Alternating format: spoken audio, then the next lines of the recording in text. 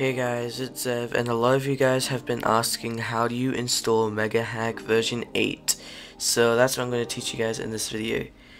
So go to the website, you gotta make an account, and it's pretty self-explanatory. You just can go from there, and then it will be brought to like this page. So now you click on this, download it, and when it's done downloading, go to wherever you saved it, go to MegaHack installer, scroll down until you find MegaHack installer.exe, double click on that.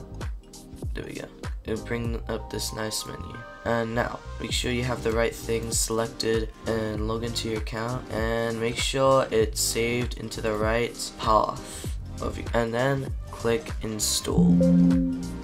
Since I already have it installed, it's gonna come up with this error message. Payment delays as well. Wait for a bit and you should be good to go.